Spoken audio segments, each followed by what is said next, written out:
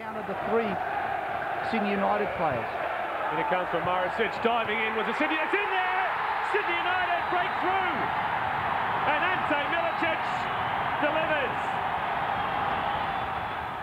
After the 1996-97 1-0 loss to Sydney United, new coach Ange Postecoglou vowed to bring back the silverware to South Melbourne the following season. Good turn there by Lozanovski. And the shot is a wicked one. What a goal from Goran Lozanovski. Welcome to the club, and what a way to celebrate his debut for South Melbourne. Up to Damianos, who's on the march. He's got options left and right. And in the end, he goes for a shot. What a brilliant goal. Bill Damianos, well, that was the last thing on the mind of Joe DiGiuliscia. Be 2 defenders. Damianos spears it, far post down for Damianos. South Melbourne was certainly the team to beat on 54 points at the top of the Ericsson Cup, and minor premiers ensuring the grand final would be in Melbourne.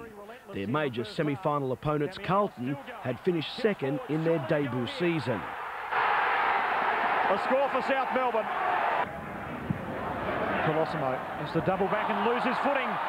Chance here for Anastasiadis. This time, yes. Well, Carlton made to pay a heavy price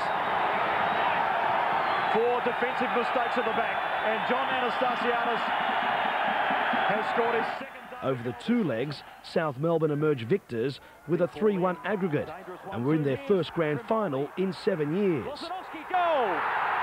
Great start for the home team.